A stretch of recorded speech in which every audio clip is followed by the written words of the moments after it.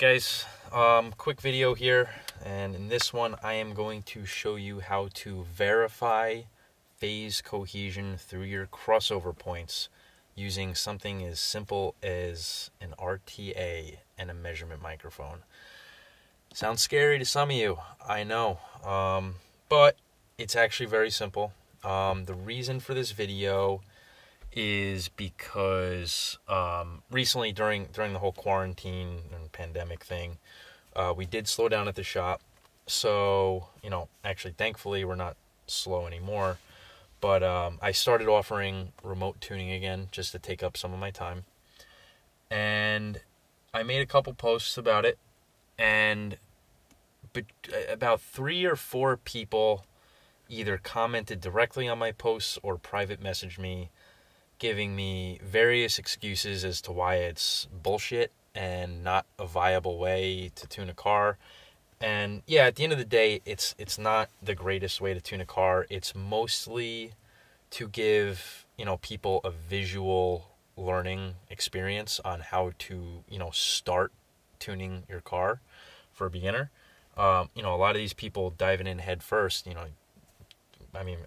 it's tough. When I first started, I had no idea what the hell was going on. And I wish someone could have, remotely accessed my computer and showed me what was what. But a lot of people are taking offense to it, or not, I don't know about offense, but they're making a scene and saying bullshit that is frankly not true. The common denominator of those complaints are mostly phase related. And to be honest, they're like, oh, how you can't verify phase remotely. And my response to that is, yeah, you fucking can. It's pretty damn easy, actually. So we're going to show you how to do that. Now, for starters, before we jump in, I just want to say that in order for this simple process to work correctly, you need to make sure you understand how phase and how crossovers work. The way crossovers work with a standard infinite impulse response style filter, an IIR filter, which is what most DSPs use. As you apply a filter, EQ band or crossover, that affects the electrical phase response as well as the acoustical response. Now, that being said, when you're making, when you're applying filters for correction, don't get worried, when you're applying EQ, don't worry when you're fixing the acoustic frequency response, you're mostly fixing the phase response as well. So don't freak out saying that, oh, EQ is bad because of phase. No. I don't want to hear that from this video. Don't even fucking start. That being said, with each order crossover slope, you introduce a 45-degree change in phase at that crossover point. And for this video, I am going to be using 24 dB Linkwitz-Riley slopes, 4th order Linkwitz-Riley slopes. And those, when summed together, is a 360-degree shift in phase, which means 0. So ideally, when we sum these should have perfect cohesion and a perfect summed response throughout the crossover, and even a little beyond it. So, yeah. As you can see here, I already took measurements of my sub and mid bass. This is the subwoofer with a crossover of 80 hertz at 24 dB. And it is a reference level of the software, not necessarily over here, but the reference level in the software is 82.5 decibels. Let me show you exactly. As you can see here, the one blue line is the target curve, and the other blue line, why are they both blue? I don't know. But this is the target house curve versus the measured response. As you can see, we are perfectly nailing that target curve throughout the crossover range. So, as to not deviate and, actually screw up this experiment. And then we also have the mid bass, which is 80 hertz to 330 hertz, also 24 dB Linkwitz-Riley. And as you can see, we match those perfectly as well.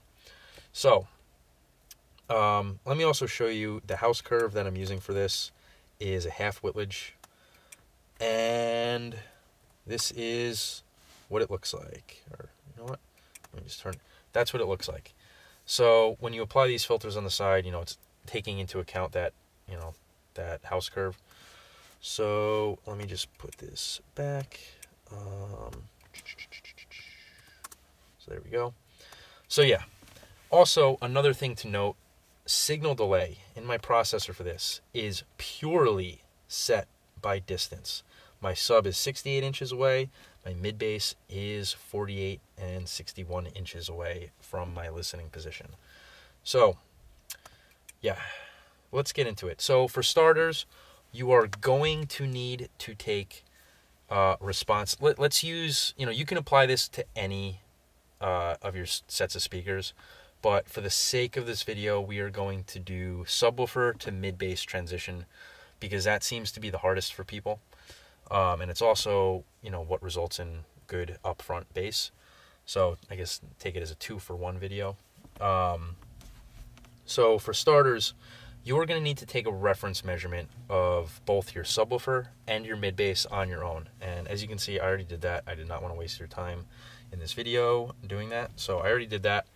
And again, they follow the house curve with the crossovers perfectly. So that means in theory, if they were 100% in phase, that at this crossover point of 80 hertz, there will be a 6 dB rise at the crossover point versus both measurements due to constructive interference. So we're at 84 dB. It should sum right up to 90 dB at the crossover, and there should be no dips anywhere outside the crossover region, like in the 150 or anywhere just near the crossover range. There shouldn't be any other dips, and we'll get into that later. So let's go ahead and take our first measurement. By the way, which you should be using mono pink noise. You can generate that right here in Room EQ Wizard with the generator, and you can do pink PN. Pink periodic noise is actually what I use because you can match the FFT length right here, and you can download it as well, and you can even set reference levels. Cool. So let's get into it.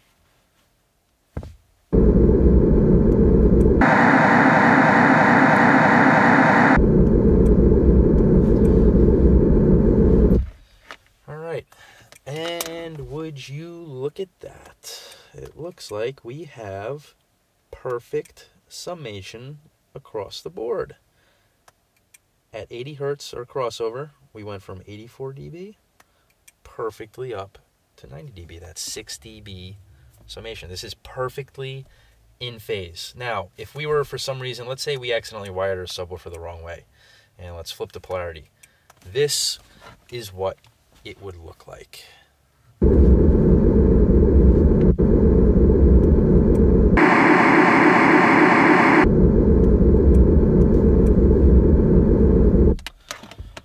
right. Yeah, as you can see, not only, is it much below our last measurement, but it's even less output than the individual driver's response through the crossover range. This is complete cancellation. So,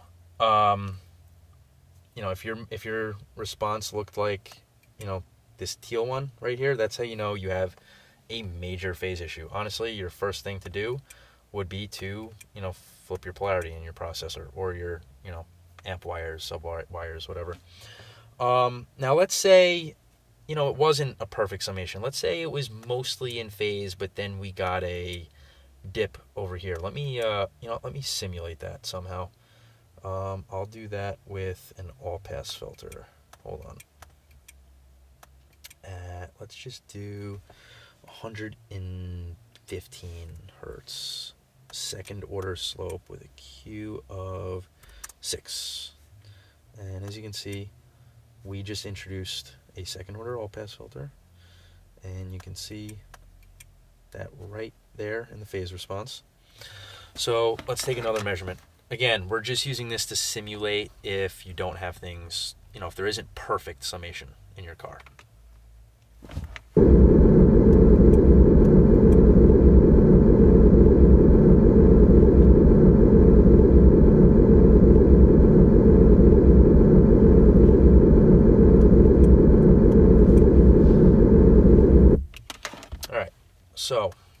this is why having a reference measurement of both your subwoofer and your mid bass comes in handy, because you can see, yeah, we go from 84 dB at the crossover point. We go from 84 to about 90, but you can see there's still great summation up here, but right after the crossover in the mid bass region, it actually dips down a little bit.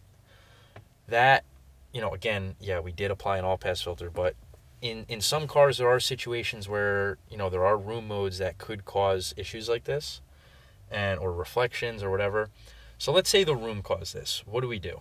So this is mostly in the mid bass territory, and it's at, again, let me stop for a second. This method only kind of applies for the Helix processors or any processor that can do all-pass, second-order all-pass filters. So, back at it. We're at about, 110 hertz. So, let's go right to our mid-bass and apply an all-pass filter at second order at 110 hertz. And make it, we went with a Q of 5. Let's make it pretty, yeah, so right there.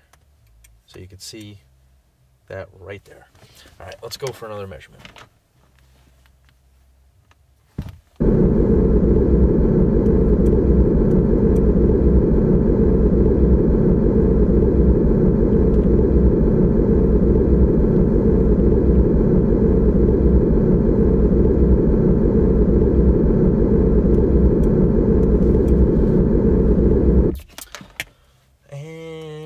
What do you know? Perfect response across the board. And look, it perfectly matches our initial measurement. Hell, it even looks a hair better. Now, that little difference is most likely just differences in measurements. But you can see right here, we have, it perfectly in phase, not only at the crossover, but through the entire crossover region. So, yeah, I mean, you can apply this to not only your subwoofer to mid-bass, but, your mid-bass to mid-range and mid-range to tweeter. That being said, when it's mostly in phase and you don't have perfect summation like that, things can get a little tricky. To be honest, your average person isn't really going to know what to do at first. But, yeah, so this video, again, is to show you guys that, yeah, you kind of can use an RTA to verify phase. It's not hard. All you have to do is understand how audio works, 2, how measurements work, and 3, how measurements translate to what we hear. And I get it. A lot of you guys are probably going to criticize. The same people that message me and posted on my posts are probably going to say, but that's not how we hear. Again, it's about understanding how measurements correlate to what you hear. So, please, stop saying you can't do this shit purely by measurement. Yeah, I get it. You can change and adjust things for the better, the very small things that are the quote-unquote rest of the 10% by ear. But, frankly, for the people that are catered to this whole remote tuning thing, the guys who are trying to learn how to do this, that stuff doesn't really matter anyway. Again, this is just about understanding the basics and giving someone a starting point. So, yeah, here we go. That's it. Pretty damn simple, wasn't it? Again, all you have to do is follow the basic rules of audio. Make sure your crossovers are correct. Make sure your signal delay is correct. Make sure your frequency response is correct. And make sure your phase is correct. And everything will work as intended. That's it. So, thanks for watching. Hope you enjoyed it.